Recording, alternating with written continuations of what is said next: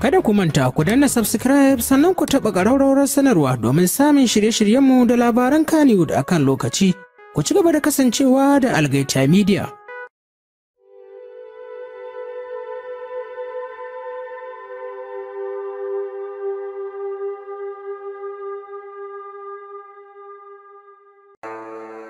Jama'a Assalamu alaikum. Sunana Saminu Suleiman, wanda ake kira da Saminu Algaita. Yau ma dai ni ne zan ci gaba da kasancewa tare da ku, inda zan karanto mana littafi mai suna son zuciya bacinta. Littafin shahararriyar marubuciyar nan wato Siddiqa Habib Abba. Allah muna roƙonka inda muka saka wannan littafi ka ba mu ikon gamawa lafiya. Ku ci gaba da kasancewa da Algaita Media.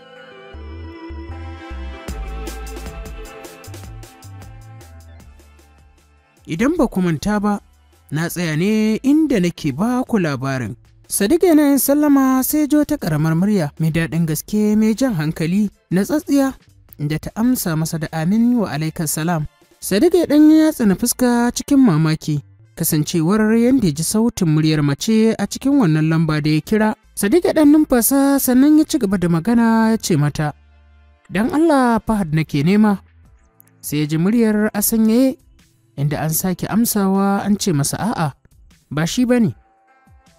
Amsa Sadiq ya bata tare da cewa, "Ayya, sorry, na yi tuntuɓar lamba ne, a yi min afuwa 'yan mata." Ba shi amsa ta yi da cewa, "Ayya, ba komai, ai dama a yawan lokuta akan samu haka." Daga nan ne sai Sadiq ya bata amsa da cewa gaskiya ne, hakan yana faruwa. Nan dai suka yi sallama dukanninsu, suka kashe wayoyin da suke hannunsu. To daga nan ne muka tsaya, yanzu kuma insha Allahu za mu ci gaba. Zainaba tana ajiye wayar ta ji saukan mari a kumatinta tawo. Bata ɗago fuskarta ba sai da hawaye. Ji ta yi an ci gaba da magana a tsakiyar kanta. Ana ce mata, "Da wa kike waya don ubanki? Da namiji ko? Ba na hana ki kula maza ba, ban hana ki kula namiji ko shi waye ba?" Zainaba ta dafe kumatunta, fuskarta tana rawa, da ta ci gaba da magana tana ce mata, "Wallahi anti uwani kuskuren lamba yayi ya kirawo ni, kuma ma ba wani abu muka ce ba." Uwani ta sake daka wa Zainaba tsawa tare da faɗin, lallai Zainaba, wuyanki ya isa yanka. Kin ɗauko mugun hali irin na uwarki, an mutu an bar ni da mugun hali, an bar ni da jaraba. To ba ni wayar taki don uwarki." Zainaba ta ɗauko wayar nan ta miƙa wa anti uwani, hannunta yana rawa. Anti uwani ta karɓa ta fara dubawa. Tana cikin dubawa ne sai ta ɗago kanta cike da mamaki tare da kallon Zainaba, inda ta ci gaba da magana tana ce mata, "Ai wannan lambar ƙasar waje ce, gashi nan na ga plus." Au, wato iskancin naki har ya fara nisa, har kin fara yi da 'ya'yan masu kuɗi. Wato Zainaba har kin fara harar 'ya'yan masu kuɗi waɗanda suke fita ƙasashen waje ko? To bari uban naki ya dawo daga tafiya, wallahi sai na kwashe duk abin da kike yi na gaya masa. Tun baki tafasa ba har kina nema ki ƙone ko? Ita dai Zainaba kanta a ƙasa yake, banda kuka babu abin da take yi. Ita dai Zainaba marainiya ce, kuma yarinya ce ƙarama. Tun ba ta fi shekara 10 da haihuwa ba, mahaifiyarta ta rasu ta barta daga ita sai ƙanwarta Kulsum. Dukansu su biyun haka rayuwarsu ta taso cikin ƙangin wahala da ƙunci na rayuwa. Babban rufin asirinsu ma shine mahaifinsu Malam Jafaru yana matuƙar ƙaunarsu. Tun bayan rasuwar mahaifinsu, Malam Jafaru ya auro uwani domin ta riƙe masa 'ya'yansa amana. Sai dai kash, bai yi sa'a ba, sai aurowar da take gallaza wa 'ya'yan nasa. Kuma duk abin da uwani take yi Malam Jafaru yana sane, amma sai dai ba zai iya tsawatar mata ba saboda ta fi ƙarfinsa. Sai dai kullum yana yi wa 'ya'yan nasa addu'a, kasancewar shi kansa yana mamakin yadda aka yi yake matuƙar bala'in tsoron uwani. Ya rasa menene dalilin da yasa yake tsoronta. Duk wahalar gidan Zainaba ce take yi, kasancewar ƙanwarta Kulsumu ƙarfin ta bai kawo ba, domin duka-duka shekarar ta bata wuce shekara 10 ba. Ita kanta Zainaba ba wata babba bace, sai dai kawai don an riga an horar da ita da yanayin irin aikin ne. amma duka-duka shekarunta ba su wuce shekara 17 ba. Zainaba tana da ƙaramin jiki, yarinya ce mai matsakaicin kyau, kuma doguwa ce sannan tana da dogon hanci. Zainaba siririya ce ba ta da jiki. Kasancewar Zainaba 'yar Fulani ce usul, domin kuwa mahaifinta ɗan Fulanin Adamawa ne. Mahaifin Zainaba da Zainaba suna zaune ne a cikin garin Yola. Duk da cewar Zainaba siririya ce, sirirantar jikin Zainaba bai rage mata komai ba, domin kuwa ƙirar jikin Zainaba ta fita yadda ake so, ta kai kalar da ake nema irin ta mace. Zainaba ƙirar jikinta ƙirar kalangu ce, ƙirar da waɗansu suke kiranta da suna Coca-Cola shape. Duk macen da ta yi sa'ar irin wannan diri, to ta yi matuƙar sa'ar gaske, domin kuwa ana yi mata kallon tafi da yawan mata. Ana yaƙinin cewa suna ɗauke da wani sirri wanda ba kowace mace ce take da shi ba. Sukan ja hankalin maza sosai, musamman ma idan suka yi kwalliya, suka saka kayan da suka ɗanɗa mai jikinsu. Suna matuƙar jan hankalin maza a wannan lokaci, kasancewar ƙirar da Allah ya yi musu tana bayyana. Baiwarsu tana fitowa fili wadda take iya ɗaukan hankalin maza. Wannan dalili ne yasa suke ɗaukan hankalin maza, kuma koda ba su da kyan fuska. Allah ya albarkaci Zainaba da irin wannan halitta. Zainaba tana da irin wannan diri. Bugu da ƙari, farin Zainaba fari ne mai kyau, fari ne na asali irin na Fulani. Duk wahala ko rintsi ba ta saka masu irin wannan fari su yi baƙi. Irin wannan fari ne Bature yake kiransa da natural. Domin kowa farin Zainaba har ɗaukan idanu yake tare da haske idanu.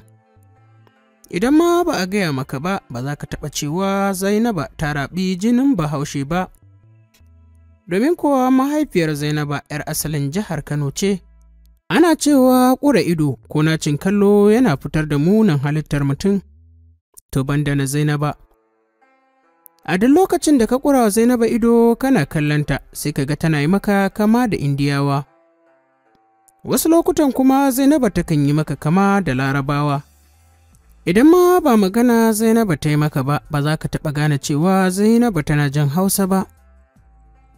Sai dai Zainaba ta fi jin yaren Fulatanci a kan na Hausa, kasancewar inda Zainaba ta taso duk Fulani ne. Sannan kuma mahaifinsu tun suna yara yake koya musu Fulatanci, kasancewar yana buƙatar su taso da asalin yarensu. Zainaba yarinya ce ƙarama, amma mai ɗabi'un manya. Hakan ya samo asali ne saboda irin tarbiyyar da mahaifiyarta ta ɗora ta a kai, tun kafin ta bar duniya. Duk da tsananin wahalar da Zainaba take sha, hakan bai hana ta yin tsafta ba da kuma kulawa da ƙanwarta. Zainaba ta horu akan aikin gida. Tuntuni abin da Zainaba ta taso a kai kenan. Zainaba ɗiya ce mai kunya, ga tsananin hankali ga biyayya. Babban taimakon da Allah ya yi wa su Zainaba shi ne duk tsananin azabar da suke sha, Allah bai ba wa uwani nasarar hana su zuwa makaranta ba.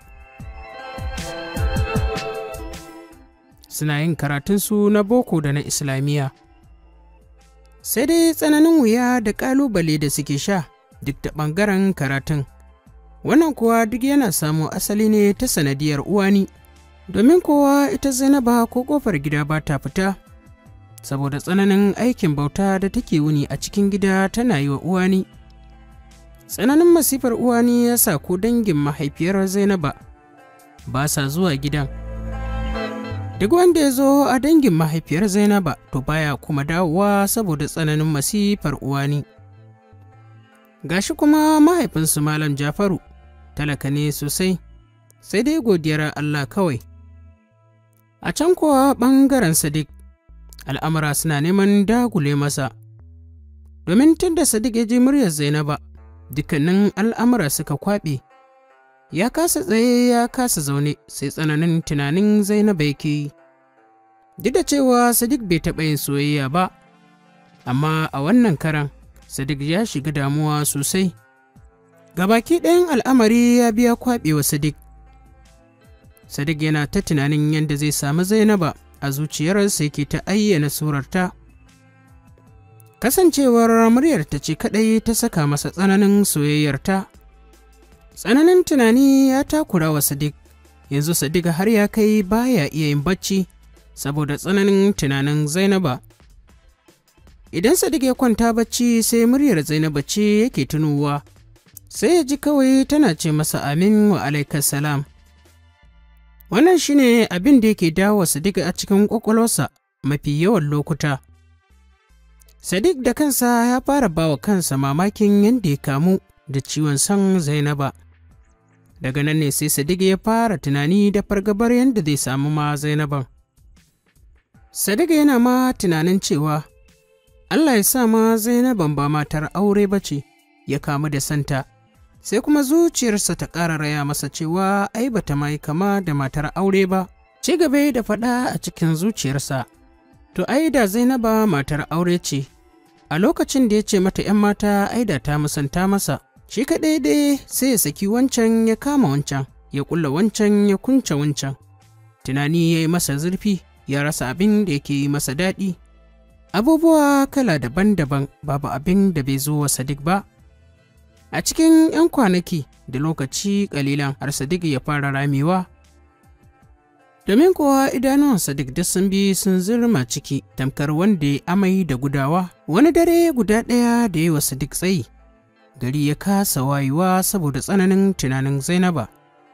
A wannan dare ne Sadiq ya yanke shawarar ya kira Zainaba domin ya gaya mata abin da yake cikin zuciyarsa. Sadiq ya yanke wannan shawara ne bisa ganin cewa idan ya gaya mata shi ma zai huta, zai kuma iya samun sauƙi na tunanin da yake yi. Idanuwan Sadiq sun bi sun rufe, kasancewar tsananin soyayya. Sadiq ko kaɗan bai tunanin cewa tsakiyar dare ba ne. A cikin wannan talatinin dare ne Sadiq ya danna wa Zainaba kira, sai dai kash, sai rashin sa'a wayar a kashe. Sadiq ya kira wannan waya ya kai sau 10 ana ta nanata masa magana ɗaya. Shi da kansa bai san sanda ya doka wayarsa da ƙasa ba, sannan ya kifa kansa a gado cikin tsananin takaici. Kashe gari da safe Sadiq ya sake maimaita kiran wannan waya. Aka sake rashin sa'a wayar da a rufe, aka sake maimaita wa Sadiq wannan magana. Wuni guda abin da Sadiq ya wuni yana yi kenan, saboda tsananin san da yake yi wa Zainaba. Haka ita kanta a nata ɓangaren Zainaba, ita da kanta bata san me yasa take ta tunani akan wayar da suka yi da Sadiq ba. Abin yana yawan faɗo mata ita ma lokaci zuwa lokaci. Amma Zainaba tana yawaita tambayar kanta akan cewa me yasa take yawaita tunanin wannan waya da suka yi. Da kanta Zainaba ta kasa gane me dalili, amma dai ta ajiyewa zuciyarta kan cewa tana fatan ta ƙara jin muryar Sadiq. Zainaba sai ta ƙara tambayar kanta, shin ta wace hanya za ta sake jin muryar Sadiq?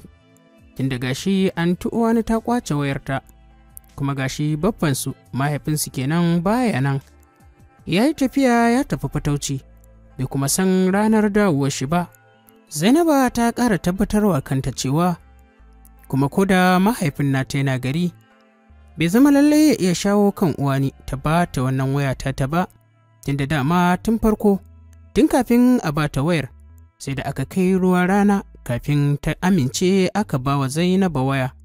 Dama dai ita wannan waya wani kawunsu ne, wato ƙanin mahaifiyarsu, ya zo ya roƙi alfarmar a ba wa Zainaba wayar. Kasancewar anti uwani ta hana su riƙa ziyartar su, don haka za su riƙa jin lafiyarta ta cikin wannan waya, za kuma su riƙa kiransu su ji halin da suke ciki. Malam Jafaru ya karɓi wayar da ƙirar da gumin goshi da addu'a ya sa'a, da ya shawo kan uwani ta yarda aka ba wa Zainaba wannan waya. An ba wa Zainaba wannan waya ne tare da kafa mata manyan dokoki, domin saboda tsabar matsantawa da uwani da ke wa Zainaba ba ta ma barinta ta kula samari. Idan Zainaba ta tafi makaranta an sha biyo ta a baya da mota manyan masu kuɗi. Amma tsoro baya bari Zainaba ta kula su. Wannan dalili ne yasa idan suka biyo ta sai dai su haƙura su ƙyale ta. Shi ne abin da ya jawo har ya zuwa yanzu Zainaba ba ta da saurayi ko guda ɗaya, bata ma sanya ake yin soyayya ba. Ƙwace wayar da uwani ta yi ya jefa Zainabu cikin matsananciyar damuwa, domin kuwa wayar tana ɗebe musu kewa da ita da ƙanwarta Kulsumu. Domin duk sanda dare ya yi, uwani ta tafi ta kwanta, har gem sukan ɗanyi da ita da ƙanwarta Kulsumu a cikin wayar ta Zainaba, duk da cewa ma dai wayar ƙarama ce. Kuma a lokuta da dama, har gidan rediyo suke kunnawa su riƙa ji ƙasa-ƙasa, kasancewar ba sa so su ɗaga bolim ɗin rediyon domin kada uwani ta jiyo su. A can kuma a ɓangaren Sadiq, shi ma gaba ɗaya ya fita daga hayyacinsa ya auri tunani, kasancewar a kullum yana kiran wayar, amma sai ya ji a kashe. Ya kira wayar Zainaba ya fi sau a ƙirga, amma kullum wayar a kashe take. Har kullum Sadiq tambayar kansa yake yi menene dalilin da yasa aka kashe wayar. Amma har kawo yanzu Sadiq ya kasa samun amsar tambayar da yake yi wa kansa. A kodayaushe idan suka yi waya da mutanen gida, sai su ji muryarsa ba kamar yadda suka saba jin muryarsa ba. Idan suka tambaye shi sai ya ce musu karatu ne kawai, kansa ne ya ɗau zafi. Kasancewar yana dab da gama makaranta, kuma dama aski idan ya zo gaban goshi ya fi zafi.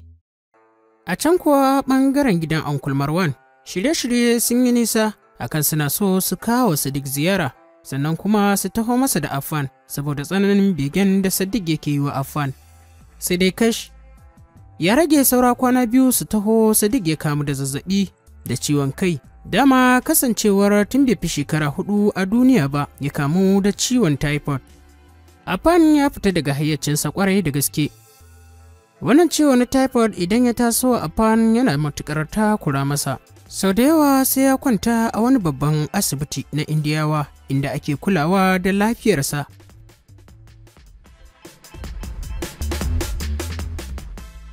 To jama'a, duka-duka kuma anan za mu dakata, sai kuma idan Allah ya kai mu jibi inda za ku ji mu ɗauke da ci gaban wannan labari. Ku ci gaba da kasancewa da Algaita Media. Muna ƙara roƙonku da ku yi mana sharing da liking da kuma comment. Hakan zai ba mu ƙarfin gwiwar ci gaba da kawo wannan labari. Wannan kuma shine zai kawo ci gaban wannan tasha tamu. Mun gode da goyon bayan da kuke bamu.